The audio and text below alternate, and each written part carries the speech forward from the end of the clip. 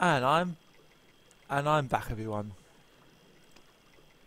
It was Father Hubert's collar, and very nicely pressed it was, too.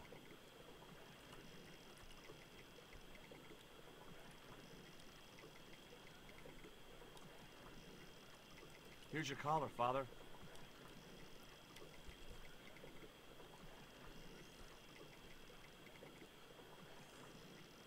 Thank you, George.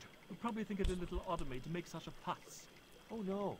If I've been living in the jungle for 11 years, I'd be completely screwy, too. Screwy? Yes, perhaps I am. Ever since my last visit to that village.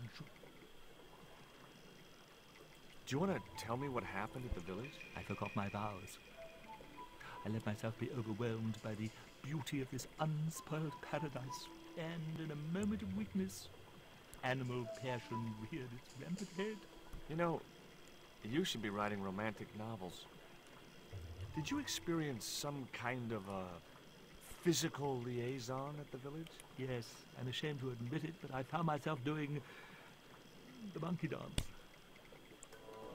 I've never heard it called that before. And I didn't want to pry any deeper into Hubert's murky past. Yeah, very murky past. Now you've got your collar back, will you take me to the village? I've still not finished my sermon. Look, Father, I still don't know why you're so reluctant to visit that village, and it's none of my business. Whatever the reason, it can't be more important than saving Nico's life. You're right. I must be crazy. We must make haste if we're to reach the village before nightfall. By the time we reached the village, it was sunset.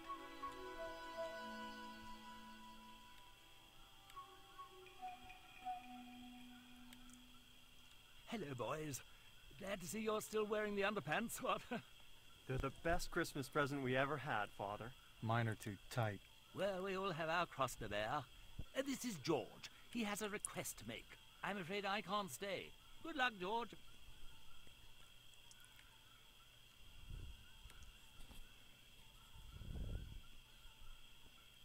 That's a relief. I never feel comfortable with him about. Me neither. These damn pants keep riding right up my butt. So, what do you want? My girlfriend has been bitten by a snake. So, everyone in my family has been bitten by snakes. I was bitten by a dormouse once. She's real sick. I hoped your wise man might have medicine. Wise man? You must have the wrong village. Are you going to stand by and let my girlfriend die? Of course not. What do you think we are, savages? We'll start the preparations for a cremation feast. Father Hubert said there was a wise man in the village who could help me. Ooh, he must mean the old man, the shaman. I'd like to see the shaman, please. You can't just go walking in there and demand to speak to the shaman. Why not? You have to observe the protocol. The shaman demands tribute. Tribute? You mean like a gift? That's right. The eternal question. What do you give a man who has everything?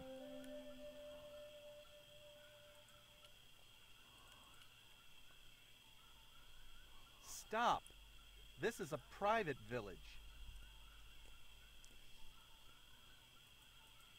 The guards looked as fierce as anyone can, wearing only their underpants.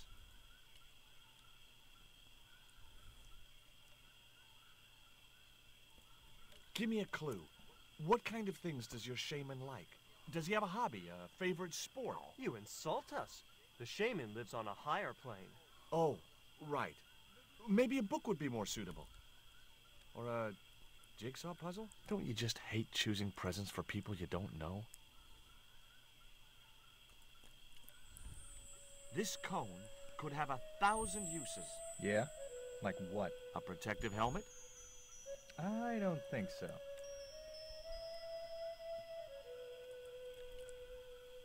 Would your wise man have any use for lipstick? Not in that color. Haven't you anything in black? Of course I don't. Look, I know it's not much, but I want your shaman to have this. Do you expect him to eat that? He's an old man, you know. He might choke. This game certainly does have some funny points to it. This stone is what brought me here. That's a spirit stone. I wouldn't touch it if I was you. You're right. It could be cursed. Here, he'll like these biscuits. If you say so. Okay, obviously, there's a way you can get into the village, and that's to put the Mind Stone in the box when he comes back, and you'll see why in a minute.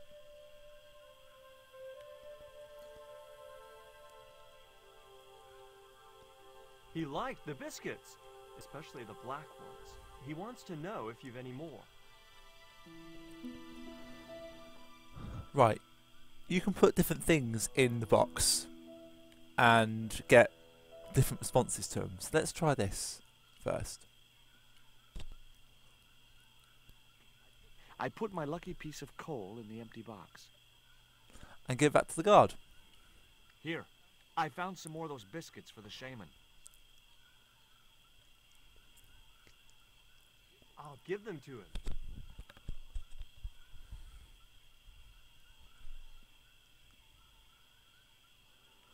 Yeah, obviously it's glitched out. There's meant to be two conversations between him and the other guard, but there's not. The shaman didn't want the black rock. So he doesn't want that, so other ones have different responses. The cone was too big to put in the box.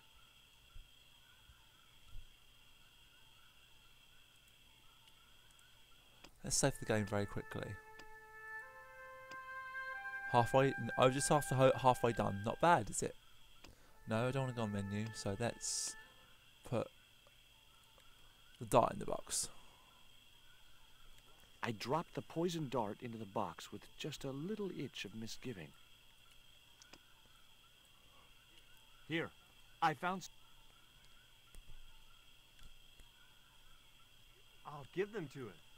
So he asks you what planet you're from, and then what do you do for entertainment in the jungle, and he does documentaries, and he says how they've been on TV and shit like that.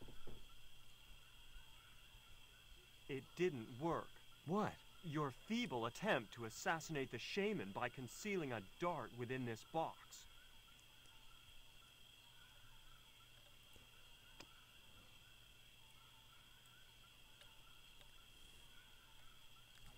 I put the statue in the empty box. Here, I found...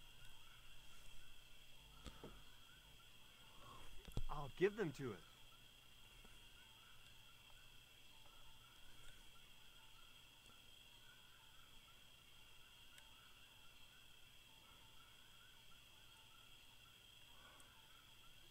The shaman said to give you back this statue. He didn't want it? He's already got one.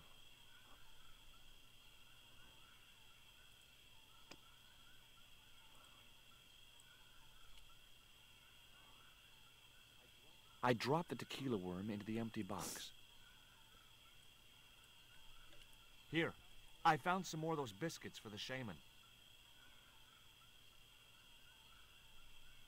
I'll give them to him.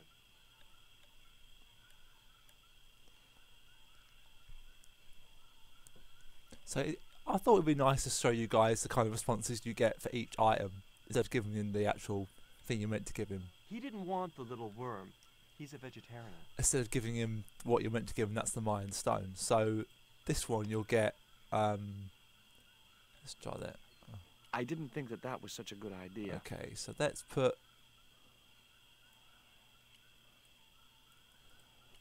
It was Nico's lipstick.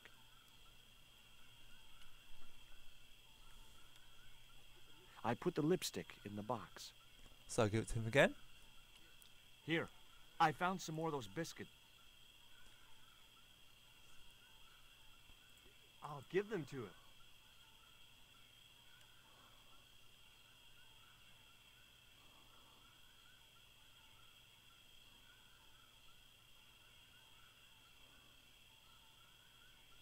The shaman kept your gift of wax. He was pleased with it. Can I go see him now? He wasn't that pleased. Okay, so this is the funny one that I always found funny.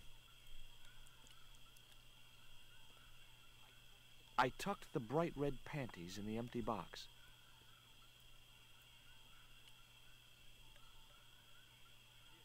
Here.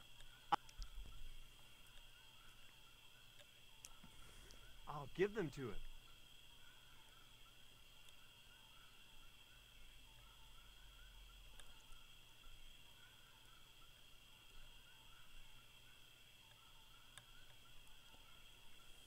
The shaman was pretty mad about those panties. Well, I didn't mean to offend him. You didn't.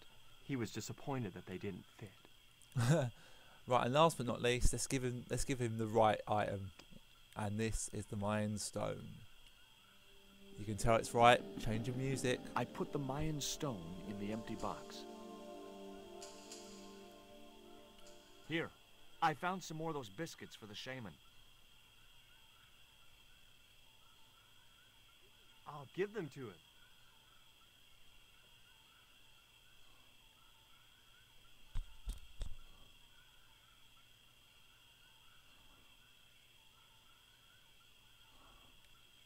The shaman wants to talk to you.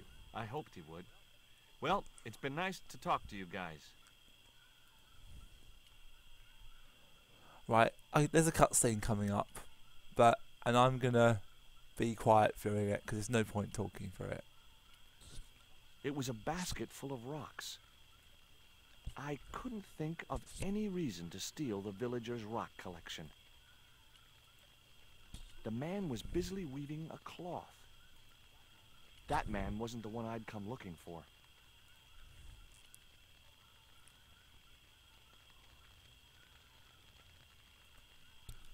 It was the focal point of the village, the communal cooking fire. The fire was too hot to approach, even if I'd wanted to.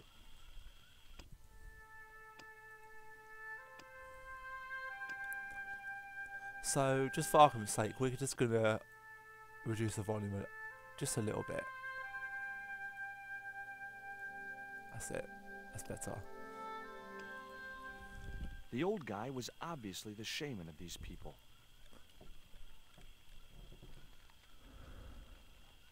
Hi, my name's George Stobart.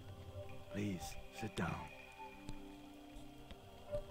Welcome, George. Thanks. It has long been foretold that a white man would bring the Coyote Stone to this village. Why is Father Hubert so reluctant to visit the village? I don't know.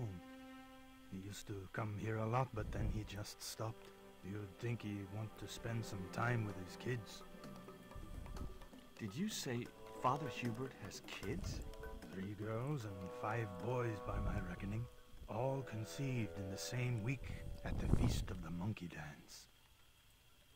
My girlfriend's been bitten by a snake. And you want me to heal her? That's the idea. Can you do it? I'm not sure. My gums aren't what they used to be. Listen, my girlfriend's in a coma. Please, old man, give me the root. What root? Father Hubert told me of a root which could cure the bite of the river snake. There's nothing sacred with these people. That was our secret, known only to members of my tribe. If that root is my chance of saving Nico's life, then I want it.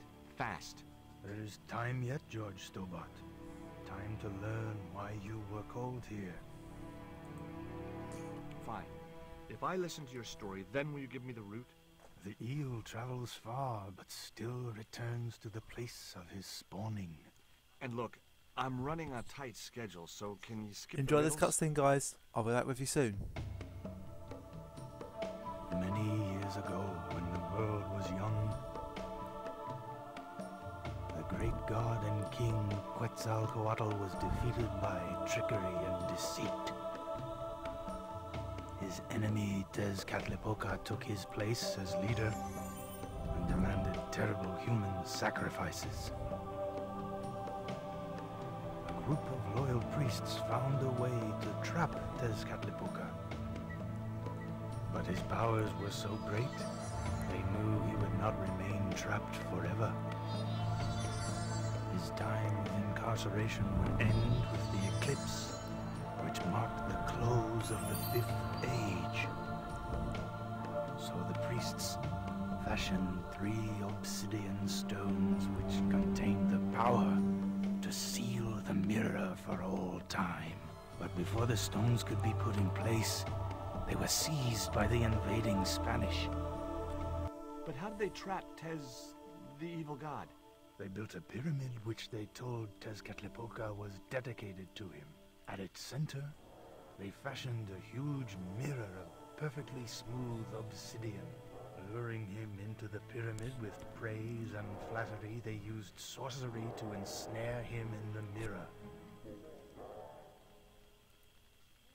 Suppose I was to believe there was anything in your story, other than the rambling delusions of a seriously wacky old man. Suppose I was to swallow it, hook, line, and kitchen sink.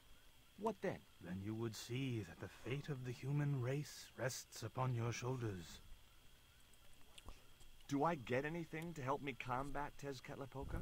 Like what? Well, a magical weapon? Get real, Joe. What happened to the stones? They were taken by the Spanish to the coastal town that is now called Quaramonte City. Only one stone reached Spain. The other two fell into the hands of buccaneers. The Jaguar stone was captured by an English captain, El Draco. The Eagle stone was taken by a pirate called Ketch. The third stone, the Coyote stone, reached Spain safely. That is the stone in your possession. There's an eclipse of the sun due very soon, isn't there? Correct. The eclipse which marks the ending of the Fifth Age will come before the next full moon. Less than 2 weeks. I didn't really believe that Tezcatlipoca would return, but I figured Karzak's plans were in some way connected. Tell me more about the Jaguar stone. Many centuries ago, the port of Quaramonte was entered by a ship flying Spanish colors.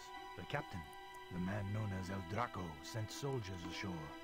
Only when the soldiers arrested the mayor did the people realize that they were English privateers. The mayor was held hostage while the soldiers looted and plundered the city. Amongst the treasures they stole was the Jaguar stone. Where is the Jaguar stone now? I suppose El Draco took it back to his homeland, across the Great Sea. To England. Tell me more about the Eagle stone. The stone was loaded onto a galleon with many valuable artifacts plundered by the Spanish. But shortly after leaving harbor, a terrible squall blew up and damaged the ship. The ship was intercepted by a bloodthirsty pirate, Captain Ketch. Ketch made short work of overpowering the crew, stealing the treasure, and sinking the Spanish ship. Where's the Eagle stone now? Nobody knows for sure. Ketch retired from piracy and bought an island in the Caribbean. What do I do when I find the stones? Bring them here to me and I shall prepare you. The stones must be taken to the heart of the pyramid. Only there can they be used to seal the gate by which Tezcatlipoca will return to this world. Can you show me the way to the pyramid of Tezcatlipoca? Not until you possess all 3 stones. Now do I get the route? Here, take it. Make haste if you wish to save the girl's life. The hummingbird sings to me of death to come. Now you're talking in riddles again. Listen, is it okay if I crash here? I've got no chance of finding my way through the jungle in the dark. You're welcome, but you probably won't get much sleep. Tonight's the night of the monkey dance.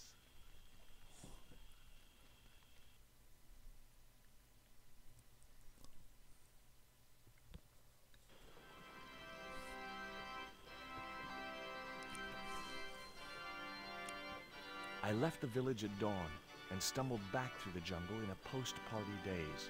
It was just like sneaking back to my parents' house when I was younger. Except Oakland didn't have monkeys or parrots. Okay, welcome back everyone. Now I'm just gonna get to the end of this bit and then, well, get through this bit and then start the video again. Father Hubert, a man with a mission.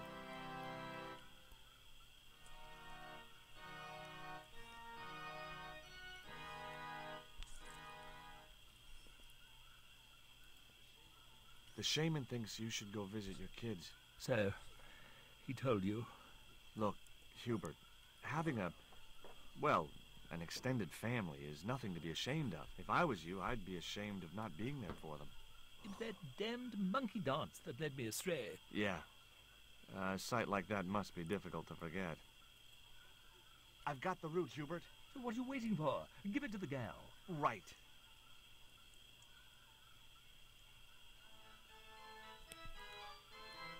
It was a water jug. I couldn't steal from a priest. Huh. I wondered what Hubert had used to make his candles. I didn't have any use for Hubert's candles. It was Father Hubert's personal altar. I thought it best not to defile the altar while Hubert was looking after Nico. The snake bite had affected Nico badly.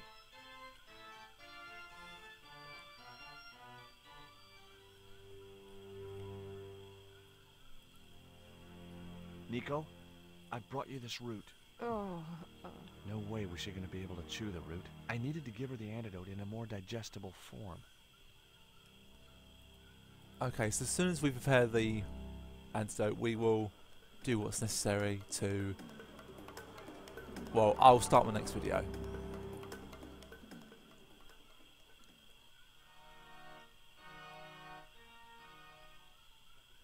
There was nothing else I wanted to ask him. Outside the doorway, the ladder led back down to terra firma. Okay.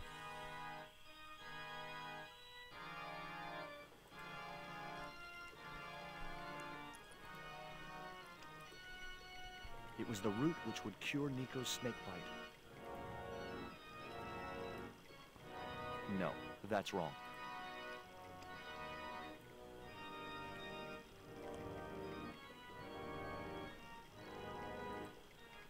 Two round stones were carefully balanced on a wooden structure.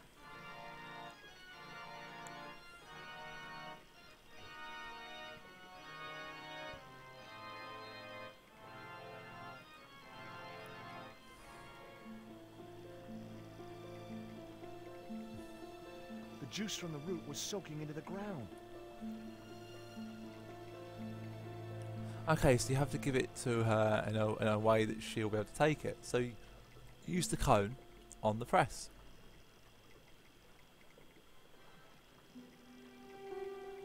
The cone was ideal as a makeshift container.